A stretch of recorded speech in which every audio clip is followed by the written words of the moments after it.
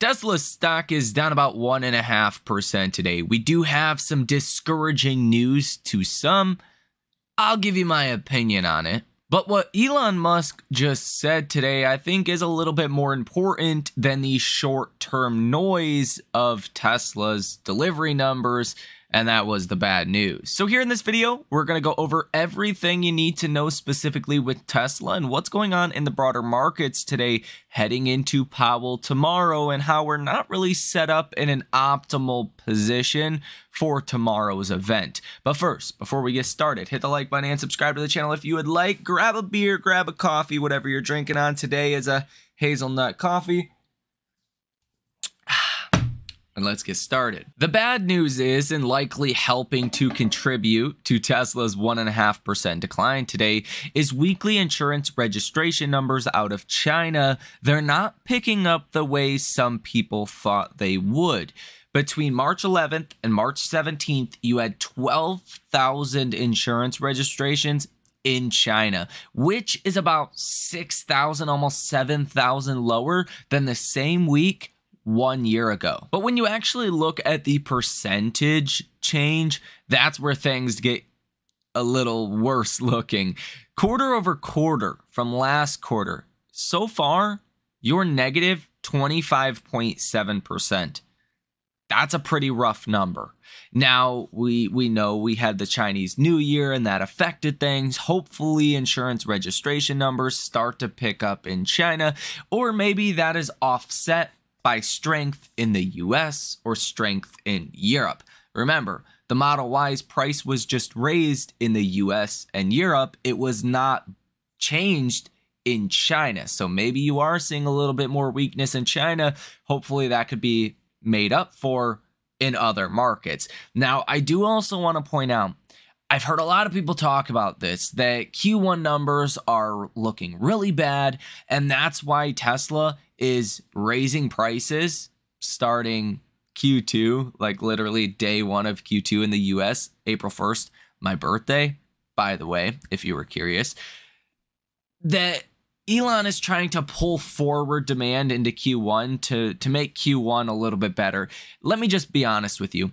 A $1,000 price increase or price drop, in my opinion, does very little to Tesla's demand. Like if you were looking to buy a car, if your car just took a dump and Tesla is going to raise prices $1,000, is that really going to change when you're going to buy the car or not? In my opinion, this does very little to pull forward demand or, you know, add demand or lose demand, right? Even when Tesla lowers prices, we've seen that last year a lot. Like a lot. That's why Tesla stock is where it is today. It didn't really do much for demand, if anything. So I don't think raising prices really hurts demand the way people are implying that it does. Now, could I be wrong in that? Of course. If Tesla were to start raising prices by $3,000, $4,000, $5,000, that could start to have a material impact. But $1,000, I think that's more just to preserve margins or maybe increase margins a little bit. So I wanted to throw that out there because I've seen a lot of people talk about it. Meet Kevin made a video on Tesla trying to pull forward demand because Q1 is bad. I've seen a lot of YouTube comments, a lot of people on Twitter trying to make that argument as well. And it really doesn't make a whole lot of sense to me. Okay, just my personal opinion. Now, back to the topic here. Year over year numbers, you're down 3.9%. So if we were to continue on this pace throughout the year, we would be down almost 4% for deliveries year over year. That's, I think, a little worse. Now, things are likely to pick up. I think Q4 and Q3 could be really good quarters. But as of right now, it's just not exciting.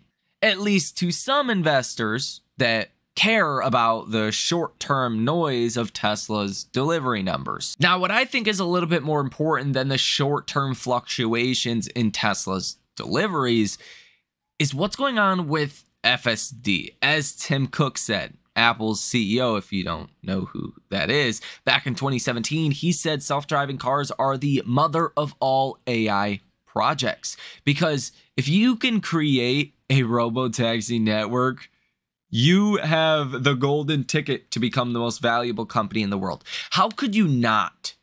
How could you not? Your margins are going to be insane on that. Your market penetration is likely to be insane as well. I know me personally, and I know basically everyone else I've talked to, they would rather have a car drive itself if it was equivalent or better than a human driver. People are a little bit, on the fence when you ask them because they've never seen a car drive themselves, right? Most people, don't have FSD. They don't know what FSD is. But if you said you could take one car with a real driver and you could take another car with no driver, and let's say the car with no driver is equally good, if not better than the car with a driver, would you rather ride with someone or by yourself or with your group of friends in a car with no driver? 9 times out of 10, people are going to say the car with no driver. So market penetration reasons, again, profitability reasons, actual EPS for Tesla, that's where the money is. It is in FSD, the robo-taxi network. At the rate of change and the velocity that we are seeing right now, guys, it's coming. The robo-taxi network should be operational at this rate of change within 12 to 24 months. Now, I've kind of shifted my expectations a little bit because I do think the robo-taxi network is going to launch in select cities and then get rolled out more broadly. Select cities would be maybe San Francisco first, because they're kind of the heart of full self-driving autonomous vehicles. Maybe you get LA next, you get Phoenix, maybe you get Las Vegas, then you get New York. But let me just tell you, these cities are enough to be very accretive to Tesla. If Tesla could just launch in like 4 or 5 cities, you could see Tesla's EPS explode, like on a crazy level. Just doing the math on that, it's very accretive. If you combine the population centers, the populations of LA, San Francisco, Phoenix, New York, and Las Vegas, you're at about 15.4 million people. Again, I think Tesla would launch in these cities first and then branch out into smaller cities and other cities. Now, some of these cities have large taxi networks already in place. Some of these cities are very accretive to full self-driving or fully autonomous vehicles, like Phoenix, like San Francisco, like LA. So just using these 5 cities, these population centers, and if we say 15% of the population a year uses a ride-hailing service, Tesla's ride-hailing service, when it launches, and we go ahead and say out of, that would be 2.3 million people would use that. Let's say on average, they ride in Tesla's robotaxi network 10 times a year. That would be 23 million drives. Let's say the average price of a taxi ride is like $56, something along those lines. Let's say Tesla charges $35 on average. That'd be $808.5 million. Maybe, divide this by a profit margin of 50. So divide by 2, and that could be $404 million of net profit or so. I'm just making these numbers up, but to show you what 5 cities could do, let alone the other, hundreds or thousands that are in the US alone, you can start to look at some serious profits that could be generated from Tesla. Now, if you're investing in Tesla right now, you have to have a longer term time horizon because anything can happen in the short term. I just want to point out the exponential progress you're seeing in FSD that, you could calculate this if you want, do that down below in the comment section if you want to get super crazy with it. But the rate of change you're seeing with Tesla and FSD is unlike anything we have seen before. Now, Elon Musk just said today, 3 significant improvements to FSD will roll out roughly every 2 weeks. Should be really shining bright by late April or early May. Every 2 weeks, we're now getting updates or close to that. Wow. how do you even put that into words? Wow is like the best I got. We were lucky before if we got an update every month or two. Hallmark's catalog said that would be a great time to do a free trial, and maybe that increases the penetration rate from 10% to 12% or 10% to 15% or 20% if you allowed people that free trial of FSD. And that could also be a near-term catalyst for Tesla if and when that does happen. Elon said about a year ago that they were going to do a free trial for FSD, and that has not come yet. TAG Energy has turned on its $40 million, 49 megawatt, 98 megawatt hour James Field Tesla Megapack energy storage system in Scotland.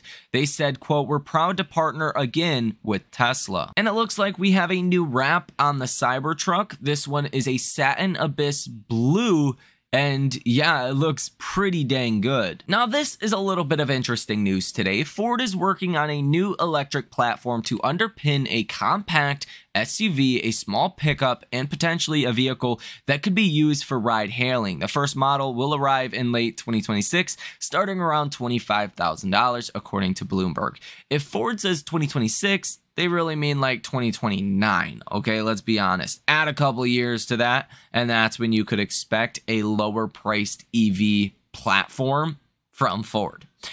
Now, they say plans for an all-electric 3-row SUV have been, you guessed it, delayed. Instead, Ford is focusing on developing small EVs through a specialized team in Irvine, California. The company has said little about it publicly except that the Skunk Words effort is led by Alan Clark, who came to Ford 2 years ago after leading the engineering of the Model Y, Tesla's top seller. The first Bentley EV is pushed back to 2026 from previously 2025 in favor of new PHEVs. Bentley also said we won't see a fully electric lineup until 2033 versus 2030 before. So another auto manufacturer pushing back their plans on EVs. That's good news for Tesla. That allows Tesla to grow their lead even further. Tesla, in its latest update, is introducing a trailer alarm system for the Cybertruck. This feature extends the vehicle's alarm system to monitor the connection status of a trailer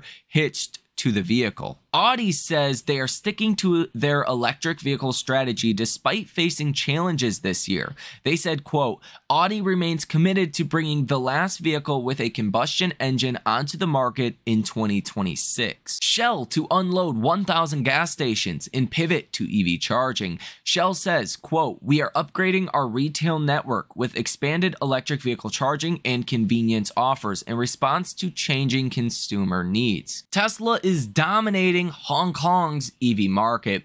Between 2017 and 2024, there were more than 68,000 registered electric vehicles, of which 35,529 were registered for Tesla, accounting for 52% of the market share. Exports to Shanghai's southern port last week were almost cleared and filled with new vehicles. So again, with that insurance registration number that we just got, we did not yet get the export number, and that's likely to be very high. And the Tesla Cybertruck has arrived in Giga Berlin over in Europe, and everyone is crowding around. Here on the day today, Tesla stock is still down about 1.35%. Your interest rate sensitive names are really taking a beating today like a Tesla, but if you look at the NASDAQ, the triple Qs, you're up 0.2%. You were actually down close to about 1% at one point today. I think this is a last-ditch effort to shake everyone out of their positions.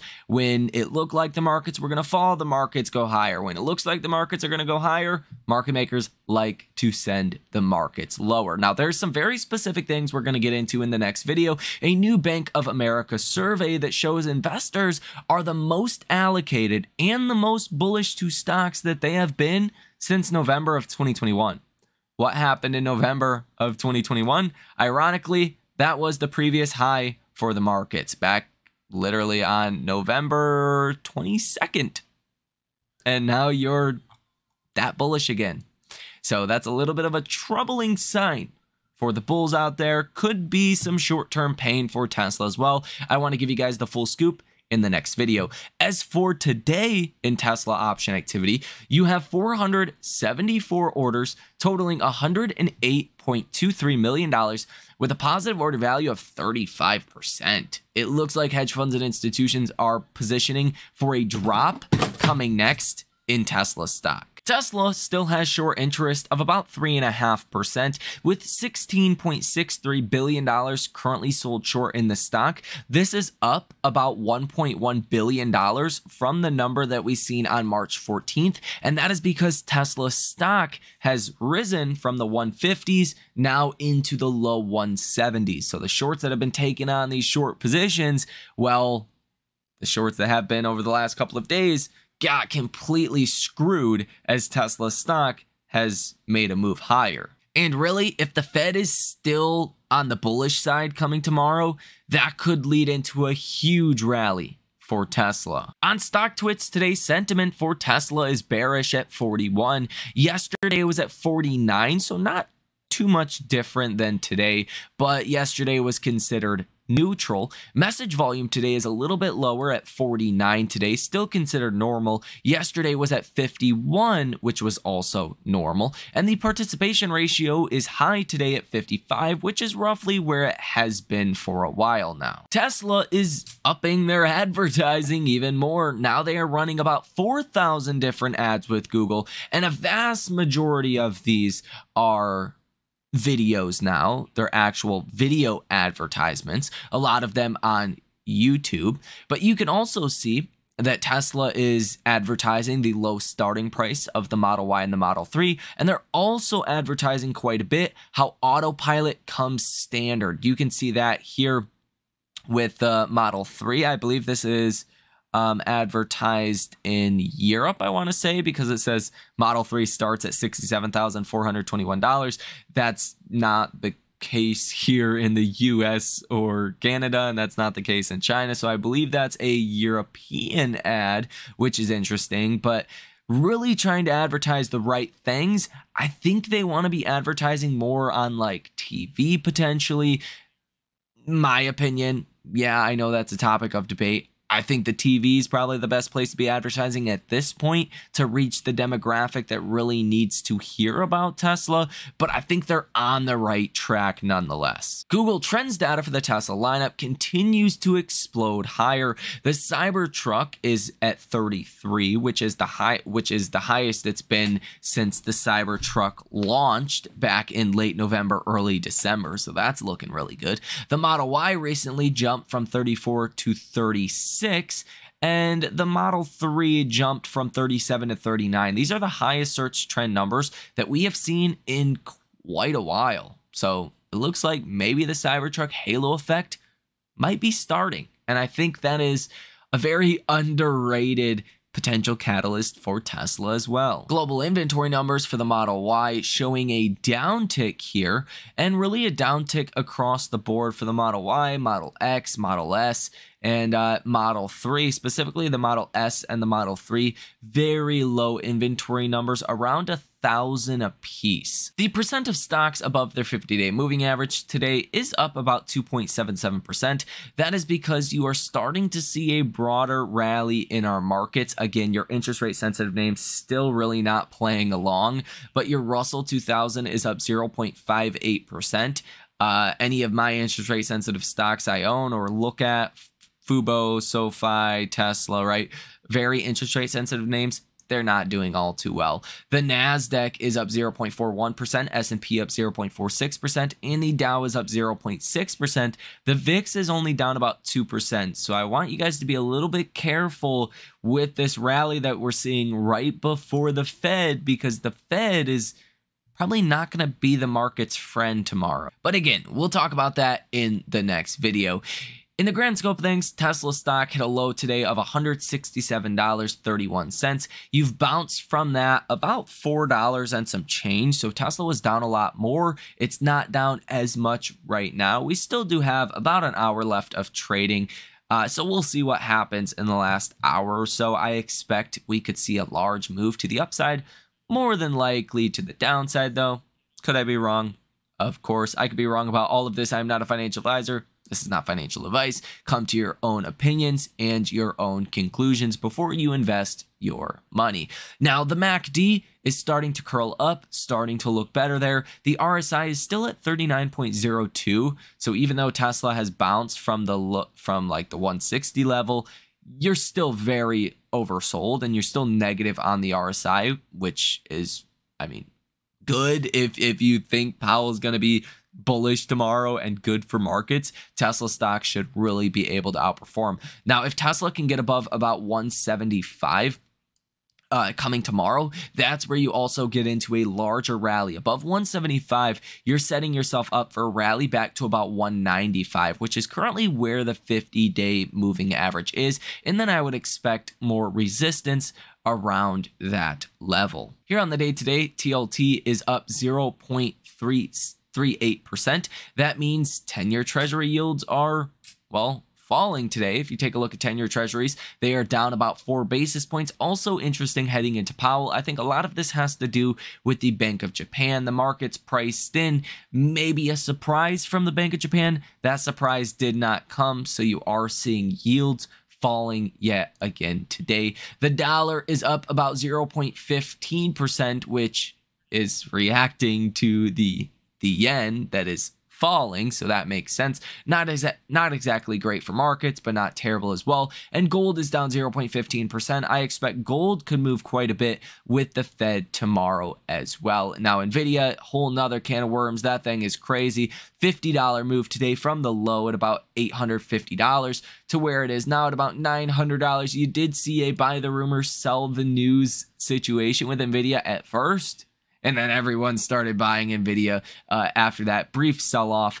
in the early trading hours today. So Nvidia is definitely a stock that is helping to contribute to this rally that we are seeing today. Now, if you actually look at the NASDAQ, you're right at the cusp of being back into this bullish channel. I mean, markets are fighting to stay bullish, but I think it's really going to come down to the last hour of trading or so. If we hold this level or rise from here, it looks like we might stay in that bullish channel. But if you see a fall into the end of the day today, well, you're going to be under this line, this uptrending support line, and that's going to be a bigger negative heading into Powell tomorrow. The technicals would be bearish if you are under this line here. So let me know what you think about all of this information down below in the comment section. Hit the like button as well as subscribe to the channel. If you guys want to come trade with us live in real time, check out that link down below in the description of this video. Follow the X account as well over there. It's Michael Tyler. Cost you nothing to do so. You guys enjoy the rest of your day, and I will see you in the next one.